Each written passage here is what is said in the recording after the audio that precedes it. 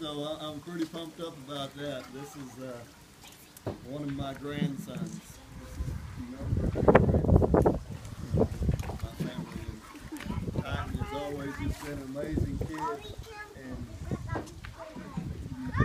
every one of them is so different. And every one of them is so gifted. And he lives up to his name, Titan Wake. He is a Titan. And it's such an honor and a privilege to get to be a part of this.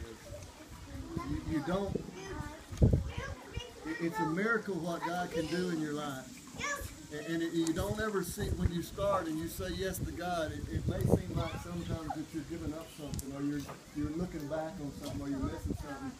But if y'all knew where Tammy and I come from, and the stuff that I did to mess it all up, and how bad everything was messed up, and to see, turn it over to God and see how much God can fix it and turn things around, and then you get to stand in this position and see, your grandkids be blessed because you just said yes to God and see that.